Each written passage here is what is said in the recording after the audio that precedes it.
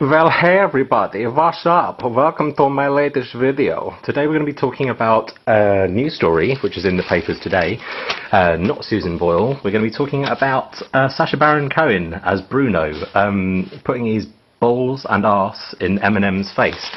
Everyone seems to be talking about it at the moment, and if you haven't seen it yet, it happened at the MTV Movie Awards. Basically, Bruno, who's a character played by Sacha Baron Cohen, a comedy character. He's the same guy who played Borat. I'm sure you remember him in films last year or the year before last.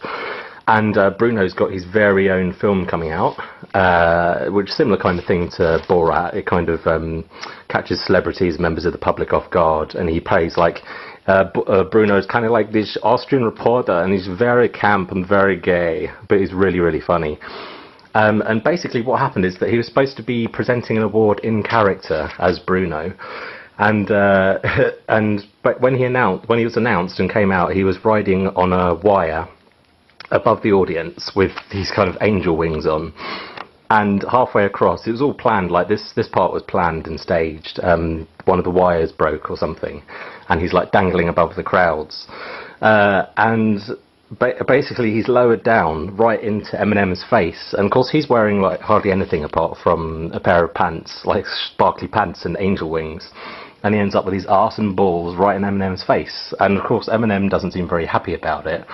And he's like, yeah, are you fucking serious? Are you kidding me? What's going on? And like he storms off. And you've got like other members of Eminem's entourage trying to push Bruno out of Eminem's face. And it was just absolutely ridiculous. I'm sure you've seen it, or if you can see it online, actually, I'll show you in a second on YouTube. Or I think it's being shown this evening on British TV. But basically, I just wanted to ask what you guys think. If you think it was a stunt, if you think Eminem was in on it. As you know, I'm a big Eminem fan. I reviewed Relapse in a previous video and all of his other albums. And I don't know, man. I don't know if Eminem was in on it or not. If he wasn't in on it, then I don't know, his reaction doesn't really portray him in a very good light. I don't think Eminem's not homophobic. I don't think he's not serious when he raps about those kind of homophobic lyrics and stuff. He just does it for shock value, really. But he obviously didn't seem comfortable at all, and just wanted to get out, and just looked like he couldn't take a joke, and just ended up looking stupid, really, more stupid than he'd look with Bruno flying around in his face. But if he was in on it, it's a bit weird because the whole act makes it look like he wasn't in on it, so it still kind of portrays him in a bad light. I don't know. I can see how he wants to kind of maintain his credibility, street cred, and that kind of thing. Because I think as a mainstream rapper, that's something he's concerned about, that he doesn't have credibility. And obviously, having Bruno's arse in your face isn't the kind of image that you want plastered all over the papers.